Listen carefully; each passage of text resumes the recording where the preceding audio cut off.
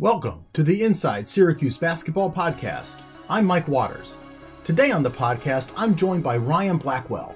Ryan played at Syracuse from 1997 to 2000. He's now the head coach at Liverpool High School, and this summer, he will be involved as a coach for Boeheim's Army for the 5th consecutive year. I talked with Ryan about the Boeheim's Army roster for this year's TBT, including the remarkable Eric Devendorf, and some key additions from outside the Syracuse family. Ryan, how you doing? Good, Mike. How you doing? Thanks for having me. Oh, I'm doing great. And listen, I'm so excited to have you on. You and I go way back. Yeah. Like your high school years in Rochester. Man. So it's been quite a while. And so I always enjoy talking to you. So it's great to have you on the podcast. Thanks. Always good to be with you. Before we get going on the basketball stuff, we have to acknowledge a great event in your life that just took place recently. Yeah. We just came past Father's Day too, and it was your very first ever Father's Day. Congratulations on your newborn.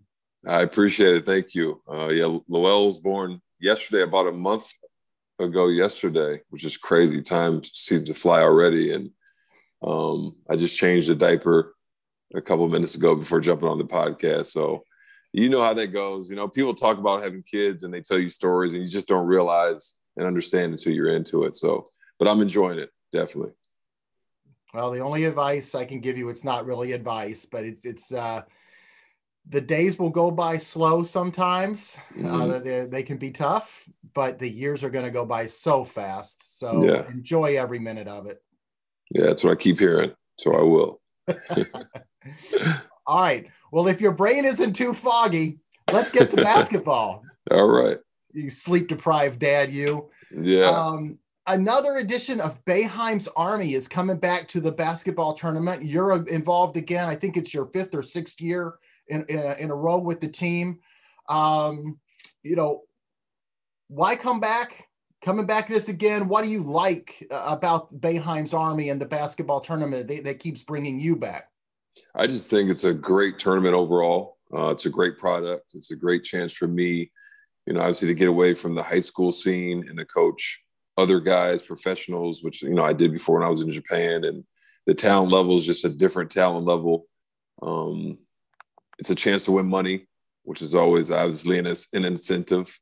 But it's just fun to get with these guys. The Boeheim's Army is basically an extension of the Syracuse basketball family. Because most of the guys, even Kevin Belby, were all graduates of Syracuse, and we all played under Boeheim. And so it's kind of like a fraternity of guys getting back together and playing. And it's fun for me being in the community. They're so excited about it in town when this comes around. And it's kind of an extension of the NCAA tournament because it's gives something people to do and to look forward to. And it's just a fun, exciting time. Well, it really has been. It's amazing how this tournament has just taken off from its early stages back when everybody was curious as to how anybody could run a tournament where you gave away $1 million to a winner. Right. And, how is that being funded? And now it's on TV every year. A couple years back when they had the games at Onondaga County Community College, the place was packed. Even Jim Boeheim and current players are showing up to cheer on. The older guys. So I agree. Great event. And this team, that the names that have been announced, some familiar names, but a few to get excited about. We have to start with the old dog, though. I got to ask you, Eric Devendorf. He's coming back, and it's so amazing. Eric, he hasn't played actual pro ball in about 5 or 6 years. Yeah. And every year he comes back and he's one of your top players, a scorer. What exactly is it about Eric that allows him to lace them up every summer and be so good? Man, it's tough. It's a testament to him. He's in better shape than most guys that are playing still, which is crazy. And he takes it serious. He called me this morning. He wanted me to come at 6 o'clock or 7 o'clock this morning and work out with him. And I said, maybe if I'm not sleep deprived, I said, I'm a zombie half the time. So I said, I'll meet you later. in the afternoon, probably at the second session. But he takes care of himself. He's in the gym all the time. He works out, he shoots, he trains. You know, he takes care of his body, he eats right. He's a vegan now, and he really takes care of himself. He's really changed his lifestyle, and it's crazy. Just he's been our best player and our engine and our heart every year that I've been a part of this, Boeheim's Army. So he just has a knack for scoring. He's a tough, mentally tough competitor, and we just love having him. You know, I saw some quotes from Eric just the other day in an article by my colleague, Donna DeTota. And he was saying, yes, while, in the past years, he's felt like he needed to be the guy and wanted to be the scorer with the ball in his hands. But he seems like he wants that to change in a way. He wants to win so bad. He wants a better team around him. He wants guys who want that ball too. And he's willing to kind of give that away if that's what it takes to win. Did you see those quotes, and what did you think of those? Well, we've had a lot of conversations, even the last couple of years. He said, Ryan, I can't. And I said to him, I said, you can't be our best player, a guy that hasn't played in 3 years. He's like, you can't be the guy who's the heart and soul and giving your all when you don't even play professionally anymore. And you're just, and we love him for that, but it's true. You have to have guys that step up. And I think this year, especially with the roster that we have and the additions, he shouldn't have to be that guy. But obviously there could be games where he's going to come out and have 15 to 20 and be that spark. Whether he starts or comes off the bench, he's going to be a spark for us because that's just what he does. And it's great to have that luxury with having him there. Syracuse fans love this team. They love Boeheim's Army every year, and because they get to see these players that they cheer for when they were in college. So let's run through the other former Syracuse guys on the team besides Eric. You got Malachi Richardson, CJ Fair, Tyler Lydon, Pascal Chukwu, Andrew White, Chris McCullough. Okay.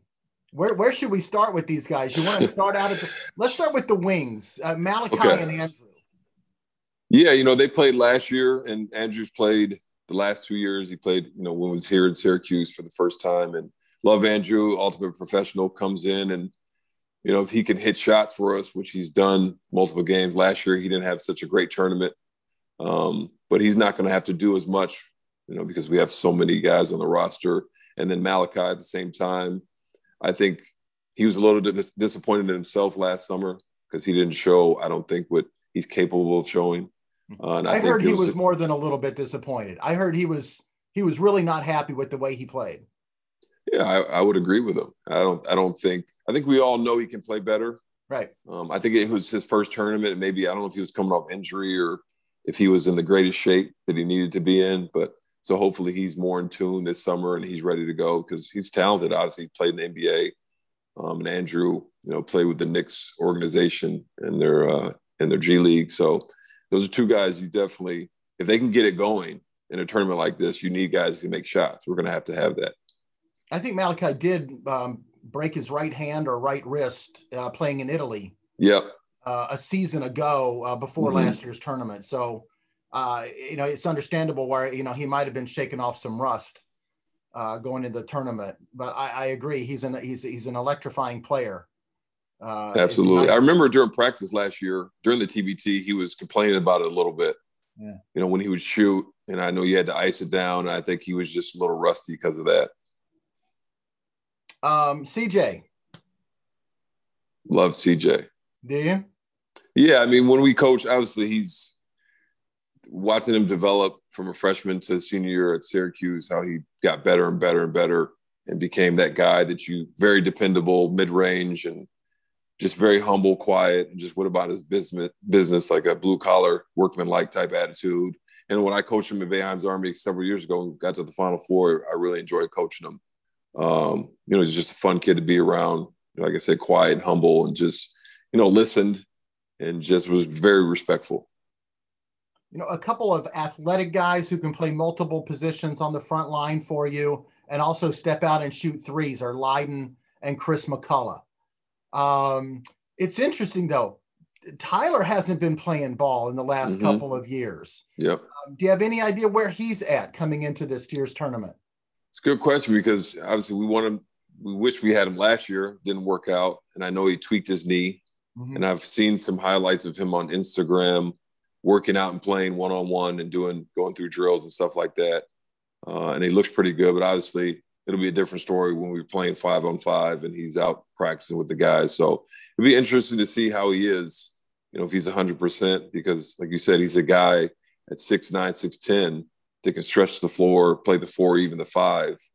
And in a tournament like this, you need guys like that, bigs that can stretch the floor and make shots. So that'd be big. Chris McCullough has been playing overseas for so many years now. And actually, was it 2 years ago when you guys thought you were going to have him on Boeheim's Army? And he wounds up, I think, was it in the Philippines where he took his team to the championship and they wouldn't lose. You needed him to lose so he could come back and play for you guys. And and I think he was tournament MVP over there. So he's obviously going to be good, right? And ready and primed to play. I mean, I think he's young. He's so athletic. I think he's gotten better and better. Like you said, we wanted him to play with us 2 years ago, but we were happy that he won the tournament. And then last year, with COVID, it was just kind of up in the air, and a lot of things were going on in his life. I know we would love to have had him, but we didn't. So this year, if he's playing and Tyler's playing, that just gives us a whole other dynamic on both ends of the floor, because he's also a rim protector at 6'11". He's long. He can run the floor. I know his perimeter game has gotten better. He can knock down shots. So it'd be a great asset for us. I know. I remember being amazed at the videos I was seeing from the Philippines when he was his team was on that run. Yeah. If he's playing like that for you this summer, you're going to be all right. I think so. Last former Syracuse player on the roster. This is an intriguing one, man.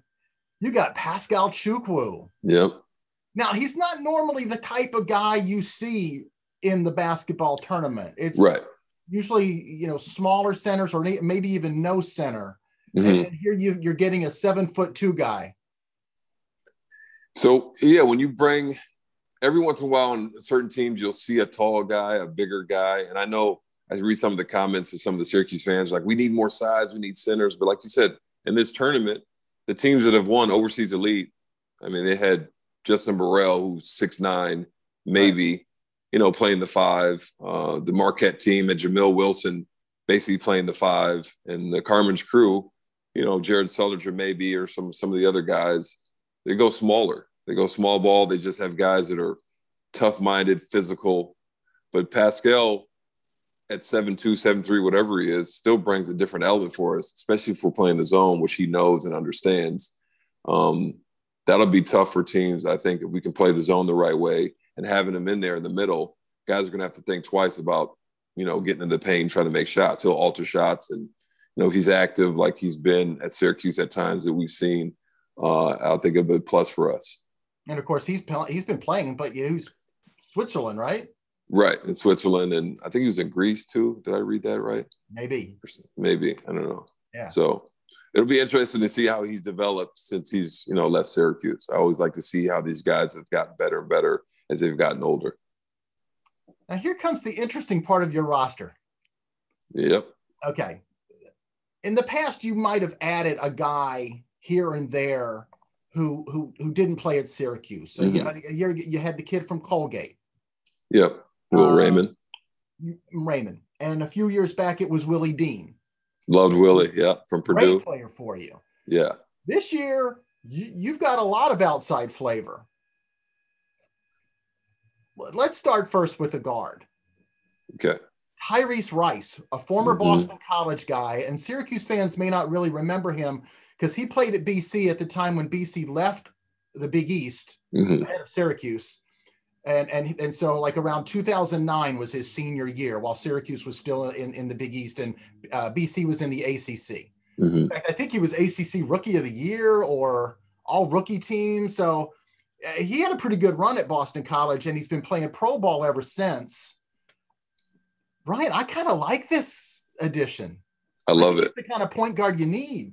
I think so. I think, and talking to Devo and Belvin, those guys over the last couple of years, like I said, you need tough-minded, physical guys who are just ready to get after it. And from what I've read, I looked up some highlights. I watched some game film on him a little bit, and talking to Devo and some other people about him. They said he'll be the perfect fit. He's got the EuroLeague tag. He's been doing great over there. He's a leader, and he's just willing to do the little things. He's a winner, and I think that's what we need. So that'll be a great addition for us, for sure. Yeah, I know some fans out there might get Europe, but some it's kind of a mystery to them when guys are playing overseas. Mm-hmm. Tyrese Rice has been playing on good teams and good leagues. Right. You mentioned the Euro League, and he's been playing on teams in Greece, Spain. I think he played on one of the better teams in Russia. Yep. Yeah. So you're getting a guy who's been playing at a pretty high level. In recent years. Yeah, there are a lot of guys that don't understand what it takes to play. And you think Europe, you think if you're not in the NBA, you're not good. But these teams, and if you're playing on these teams, like you said, the high level EuroLeague teams, you're really good. And I think his talent level and his resume speaks for itself. Now, I got to be honest, I don't know much about Kiefer Sykes. Same. I looked him up. He played his college ball at Wisconsin Green Bay. Mm-hmm. I had a better college career than I remembered. Yeah. Honorable mention All-American as a senior. Yeah. But he too he's playing in Italy, China, Korea. You were in Japan for several years. Some of those leagues over in Asia. Yep. But tell me a little bit about Kiefer. Yeah, again, this was a new addition that Belby, he found him somehow. Belby's, working his magic again. And they sent me the video, and I watched it. I watched some of his highlights from Australia. And he's a Chicago kid, so, he's going to be tough-minded. And he's just another element, a quick guard that can make plays, get in the paint. Kind of like a John Gillen, can shoot, and just a tough kid, another tough kid. I think both ends of the floor defensively, especially, he's going to get after it, which we're going to need.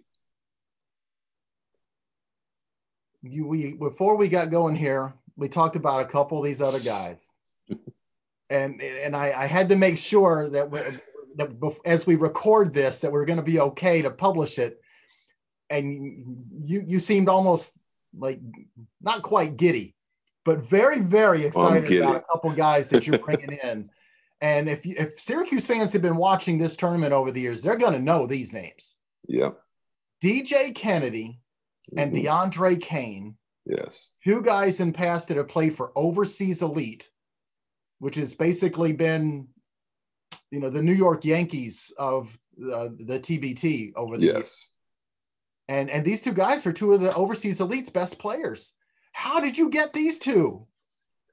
When I heard that they were going to be a part of the Boeheim's Army, because I was waiting to see what they were going to do Overseas Elite. They hadn't announced if they're going to have a team or not. And when I talked to Belby a couple of weeks ago, he was like, do you have any ideas about players? What do you think? I said, have you looked at DJ Kennedy and DeAndre Kane? Because in the past couple of years, when we lost them in the Final Four, and just watching them, and I've said all along, I said, we need some guys like that. Just tough, blue collar. They're perfect for the tournament. They know how to win. They're going to do the little things. They're going to play defense. They're going to rebound. They're going to hustle. And you need guys like that in this tournament. And on any team, basketball team, to win. And, I was so excited when I heard that they were available and that they decided to commit to us. It's unbelievable. Now, for the fans that don't quite remember, DJ Kennedy played at St. John's and was an outstanding player there. Yeah. And he's had just a remarkable pro career overseas. Mm-hmm. And DeAndre Kane is a former Iowa State guy. And I remember when he was at Iowa State, he was really good. Really good. How do you incorporate those guys into the Boeheim's Army, locker room, as it were? A bunch of guys who all share a common bond, whether they played together or not at SU. CJ has a bond with Malachi. Tyler Lydon has a bond with Eric Devendorf because of being from Syracuse. So how do you incorporate guys like Tyrese Rice, DeAndre Kane, DJ Kennedy into this alumni club? At the end of the day, these guys are professionals, and it's about winning. And I think if you just put the 4 banners up in front of these guys and say, this is what these guys did. You know, DeAndre Kane and DJ Kennedy won 4 in a row with Overseas Elite. They know how to get it done in this tournament. They know how to win. And we're here for all the same reason. We're on the same page, whether you play 5 minutes or you play 20 minutes. It's not about your points. It's not about your resume. It's about winning and winning the money. And these guys know how to get it done. So I think if they can all approach it that way, just the professional attitude and selfless attitude, I think we'll be okay.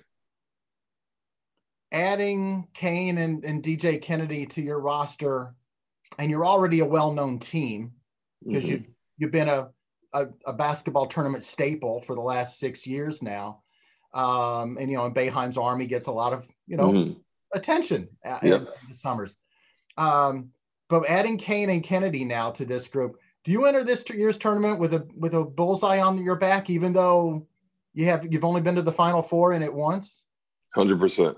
I think 100%. I think, just like you said, Boeheim's Army has a name, has a following. The Syracuse basketball family, Boeheim's name on the jersey.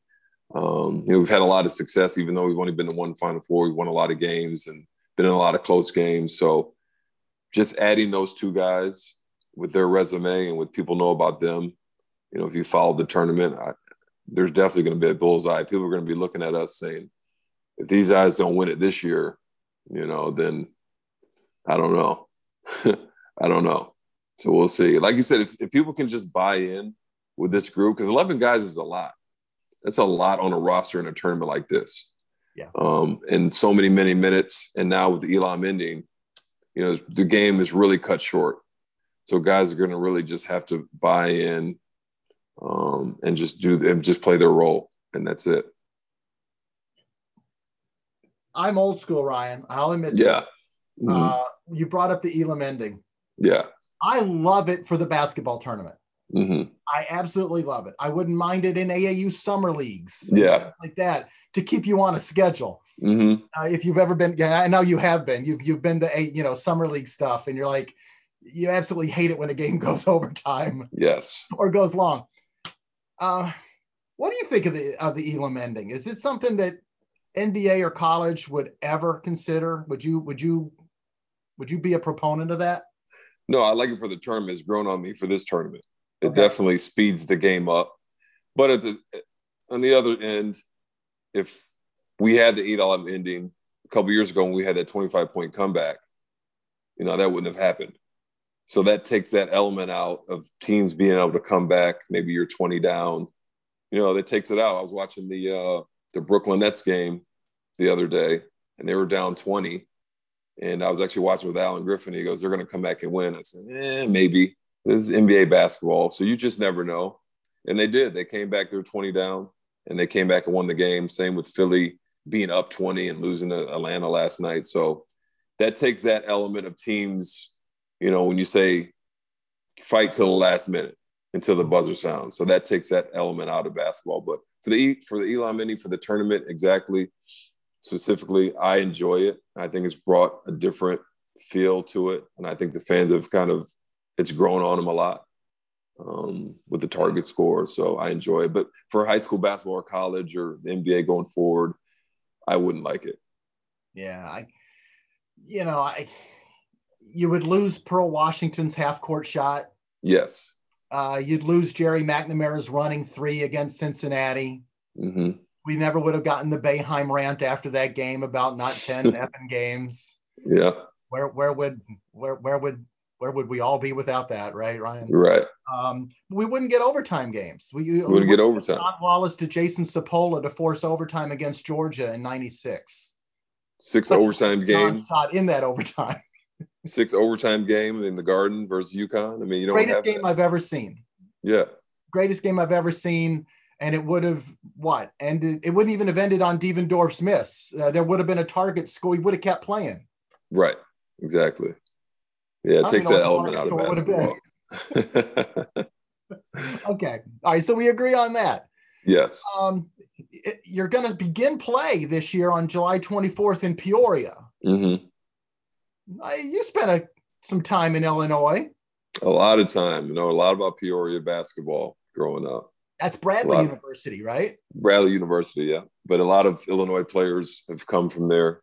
McLean's, the history of, McLean's and Frank, who is it? A couple guys that went to Illinois, but just the history of Illinois basketball is great. Just growing up there and being from Chicago and then Champaign, it's all kind of in the same area and circle. So I'm excited to get back there.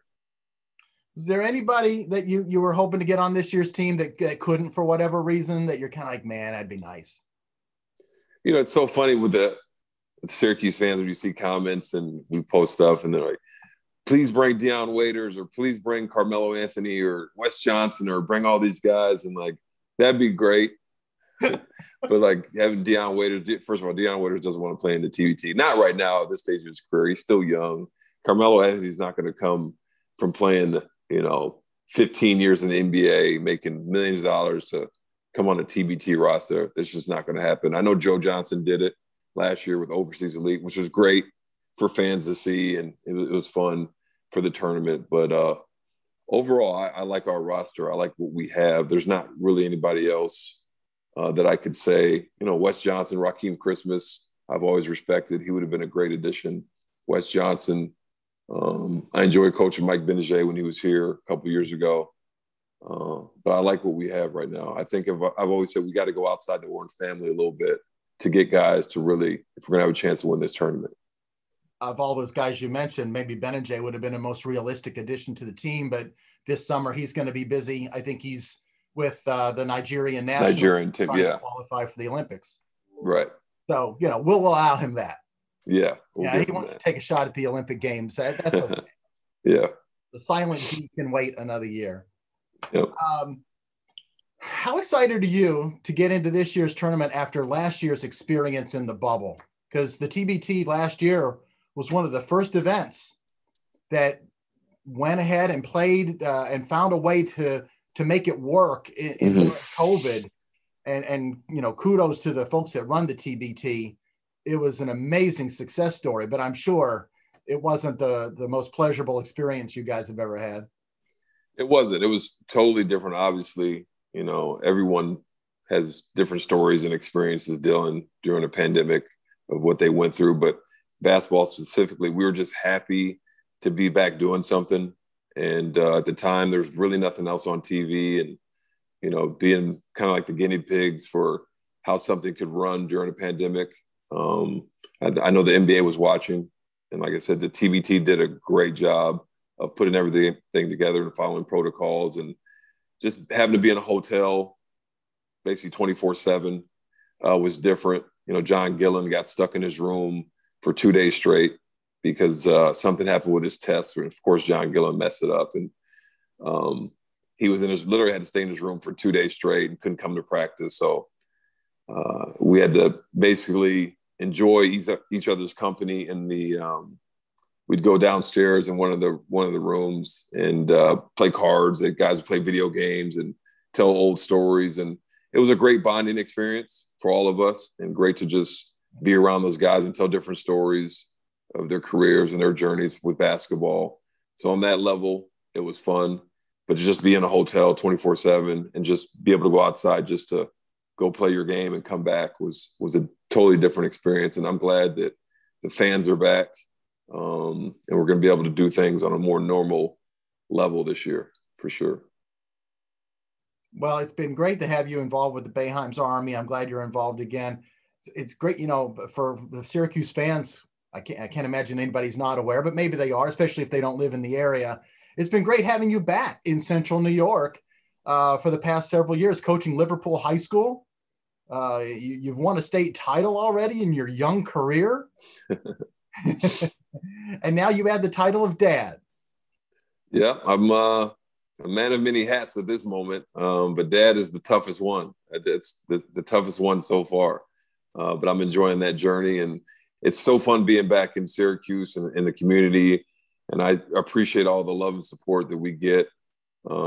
People even come out and watch my games at Liverpool, our games at Liverpool, just because they know that I've coached or played at Syracuse. So having that connection, having that love and support in this community from all the fans and friends is just second to none. Well, appreciate you being on the podcast. We're going to have to get you back on again because we were kind of focused on Boeheim's Army and the TBT this time. There's so many other topics I'd love to pick your brain about, including like transfers and the portal and immediate eligibility. Because as we know, you transferred here from Illinois. NIL and paying players. So let's agree here before I let you go. We're going to get you back on again soon. 100%. I would love it. All right. I'm going to hold you to it. Got you on tape. All right, Mike. Okay. All right, Ryan. Thank you very much. Thank you.